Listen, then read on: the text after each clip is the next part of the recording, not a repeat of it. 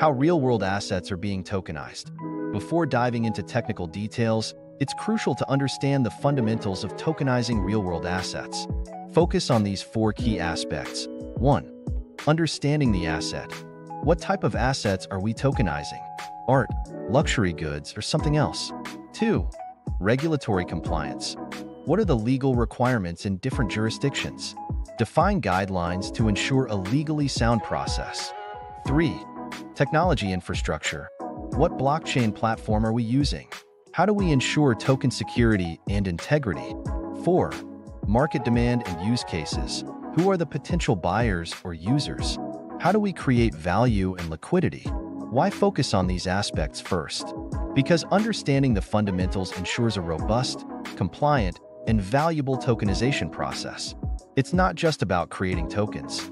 It's about creating a system that works and provides real benefits.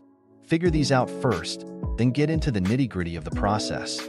Which one of the four key aspects do you know? Let us know in the comments. Don't forget to follow Dual Mint for more on assets tokenization.